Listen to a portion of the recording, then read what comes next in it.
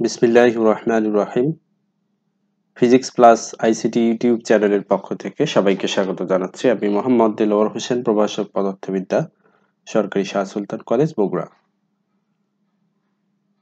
আজকে আমি যে বিষয়টি আপনাদের সাথে শেয়ার করতে যাচ্ছি সেটি হলো স্ক্রিন শেয়ার করে ফেসবুক অথবা YouTube live.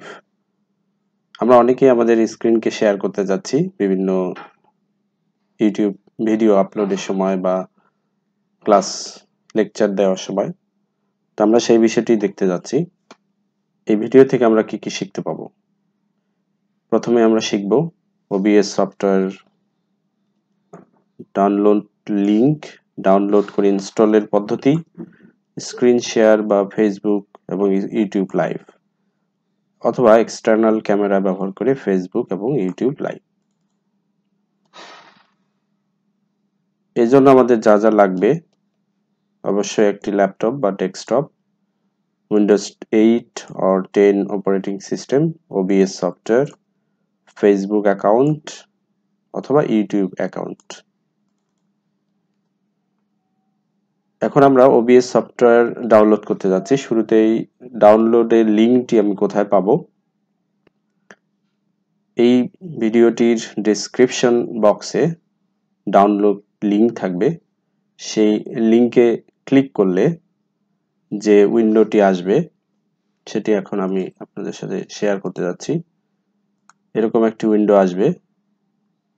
OBS screen live software free download, physics plus ICT ওয়েবসাইটের একটি পেজ। এখানে স্ক্রলিং করলে দেখা যাবে OBS সফটওয়্যারটি ডাউনলোড করতে ক্লিক করুন, এরকম একটি লিঙ্ক এখানে দেওয়া আছে 64 বিট 32 বিটের জন্য। আমরা এখানে এই লিঙ্কে ক্লিক করব। লিঙ্কে ক্লিক করলে OBS সফটওয়্যারটি ডাউনলোড হওয়া স্টার্ট হবে। OBS studio 25.0.8 exe।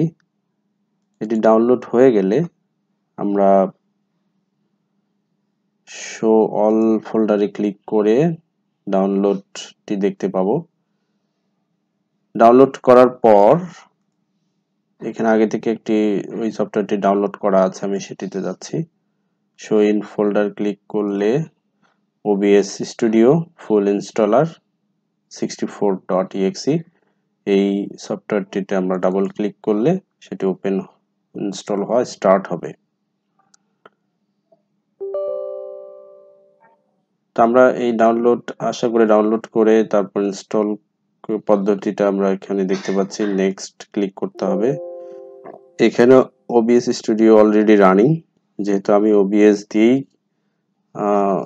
ইনস্টল করছি, সুতরাং সে কারণে এটি আর নতুন করে ইনস্টল হচ্ছে না। আশা করি আপনারা সেটি ইনস্টল করে নিতে পারবেন। ইনস্টল হয়ে গেলে তবে এরকম OBS স্টুডিও একটি আইকন চলে আসবে, শর্টকাট আইকন। এটিকে ক্লিক করলে এরকম একটি উইন্ডো আমি পাবো।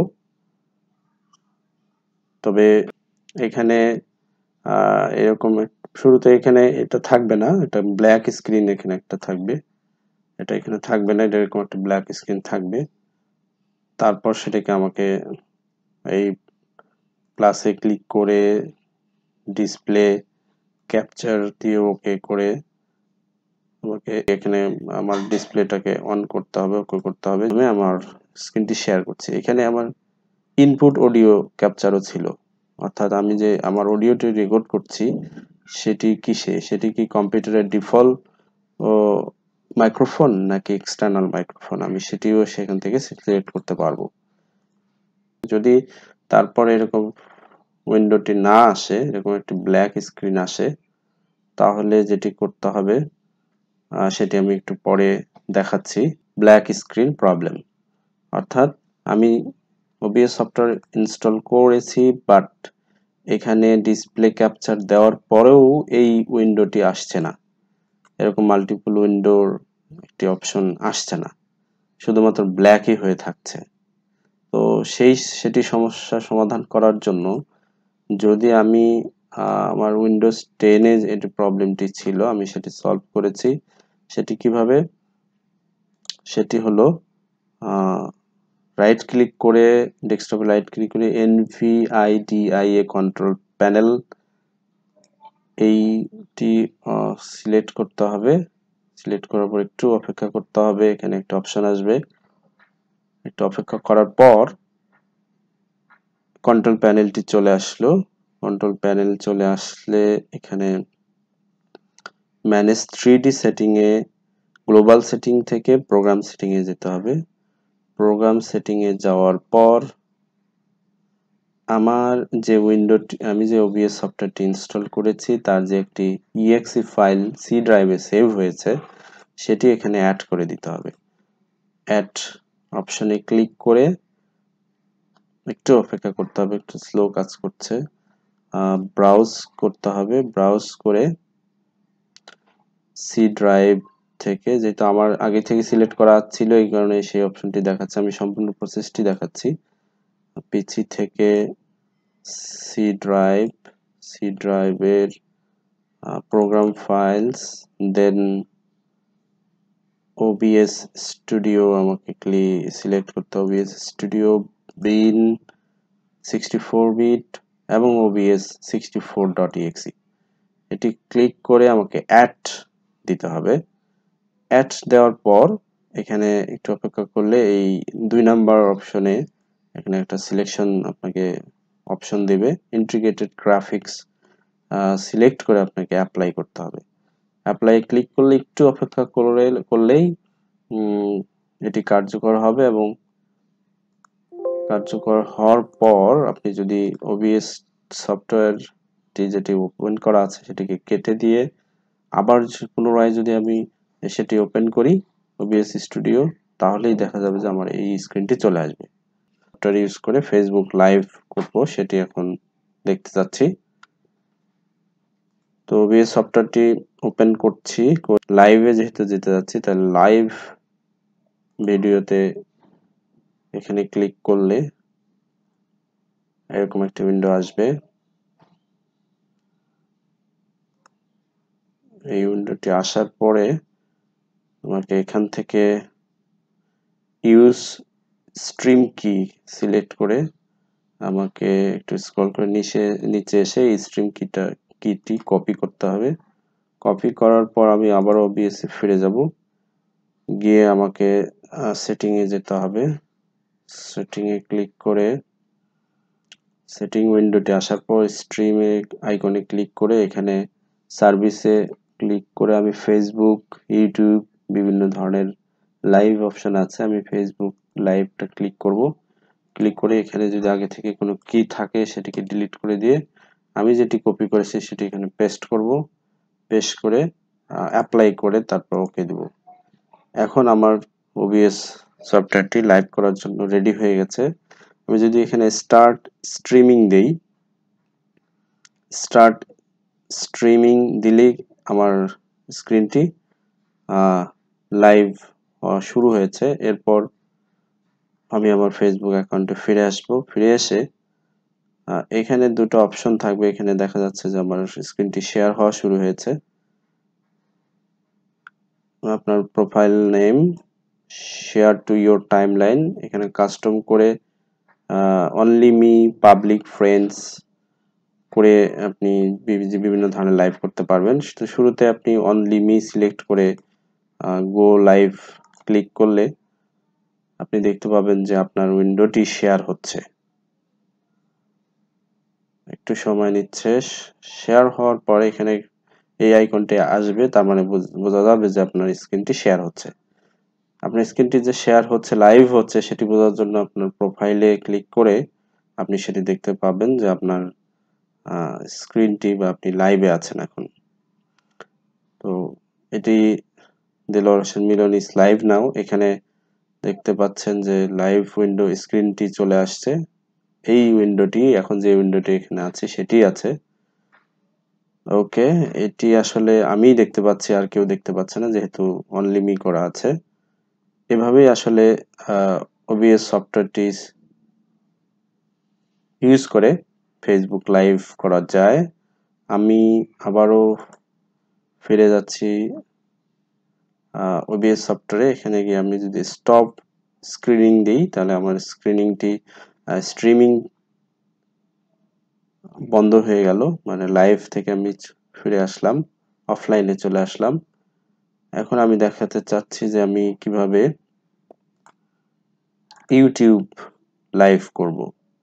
তো দেখা যাক, এজন্য আমাকে অবশ্যই একটি ইউটিউব অ্যাকাউন্ট থাকতে হবে এবং এই আইকনে ক্লিক করে ইউটিউব স্টুডিও ক্লিক করার পর এরকম একটি উইন্ডো আসবে, আপনার ইউটিউব স্টুডিও আসবে। এখানে দুটি আইকন আছে, একটি আপলোড ভিডিওস আর একটি হলো গো লাইভ। গো লাইভে ক্লিক করলে নিউ স্ট্রিম, এখানে আমি টেস্ট দিতে যাচ্ছি, টেস্ট, বা আপনি যেভাবে ভিডিওটি লাইভ করবেন তার একটা নাম দিবেন। পাবলিকও থাকতে পারে, অনলি প্রাইভেটও থাকতে পারে। আমি আপাতত প্রাইভেট করে নিলাম।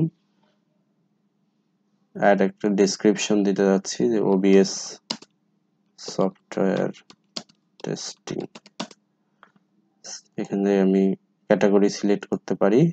সিলেক্ট করার পর বিভিন্ন অপশন এখানে আছে, এটা আপনারা আপনাদের পছন্দ মতো সিলেক্ট করে ক্রিয়েট স্ট্রিমে ক্লিক করলে আপনার ইউটিউবটি স্ট্রিমিং এ চলে যাচ্ছে। এরপর অনেকটা ফেসবুক লাইভের মতো এখানে একটি কি পাওয়া যাবে, অটো জেনারেটেড কি, স্ট্রিম কি, এটা কপি করতে হবে। Successfully copy to clipboard. Copy হওয়ার পর আমি আবার OBS সফটওয়্যারে ফিরে আসব, সেটিং এ যাব, সেটিং এ স্ট্রিমে এখানে ফেসবুক লাইভ সিলেক্ট করা ছিল সার্ভিসে, আমি এখন ইউটিউব লাইভে যাচ্ছি। এখানে কিটা ডিলিট করে দিয়ে আমি যেটা কপি করেছি সেটি পেস্ট করে অ্যাপ্লাই করব।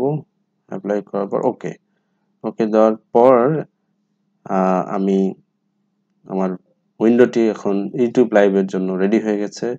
আমি স্টার্ট স্ট্রিমিং করলে এখানে আমার এই উইন্ডোটি আসছে।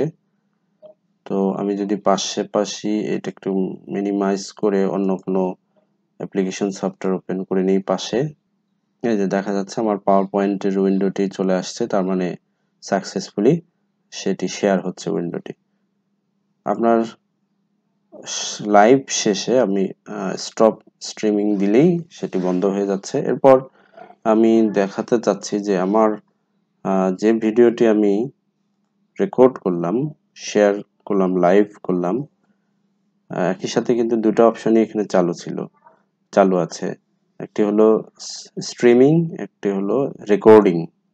আমি এখানে আগে থেকে রেকর্ড করছি যেহেতু, সেখানে এখানে স্টপ রেকর্ডিংটা দেখা যাচ্ছে। আমি যদি এখানে স্টপ রেকর্ডিং দেই তাহলে সি ড্রাইভে ইউজার্স মাইক্রোসফট ফোল্ডারে ভিডিওতে এই ভিডিওটি এখানে সেভ হচ্ছে। ক্যামেরা ইউজ করতে চাই, আমার এইচডি ক্যামেরা, ওয়েব ক্যাম অথবা এক্সটার্নাল ক্যামেরা, তো সেটি আমি কিভাবে করব।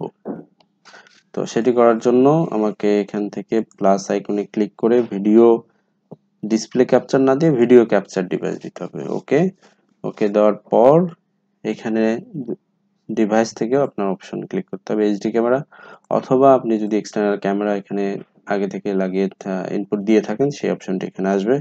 অথবা আরেকটি অপশন আছে, আপনি যদি ড্রয়েড ক্যাম ইউজ করেন, ড্রয়েড ক্যাম সফটওয়্যারটি আপনার মোবাইলে ইউজ করেন এবং মোবাইলে সেটি ইনস্টল করার পরে কম্পিউটারেও এই সেম সফটওয়্যারটি ইউজ করে ড্রয়েড ক্যামের মাধ্যমে আমি মোবাইলের ক্যামেরাকে এখানে অ্যাড করে দিতে পারবো।